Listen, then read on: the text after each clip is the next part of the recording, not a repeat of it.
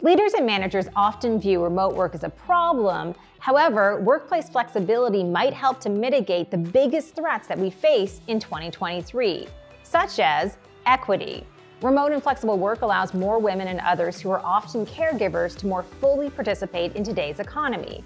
Plus, for anyone with mobility issues or accessibility barriers, remote and flexible work is essential. Cost of living.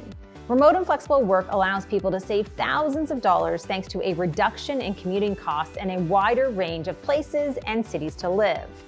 Physical and mental health. Remote and flexible work allows people to have more balance in their lives, to allow time for physical and mental health prioritization. Climate crisis. Remote and flexible work means reduced energy use, mainly by distance traveled, according to new peer-reviewed research. Remote and flexible work doesn't mean that we shouldn't meet face-to-face. Instead, this face-to-face time must be personal and productive.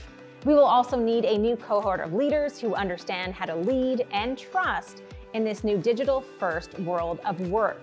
These leaders will then have access to the best talent. They'll be able to retain that talent, and they'll realize cost savings along the way.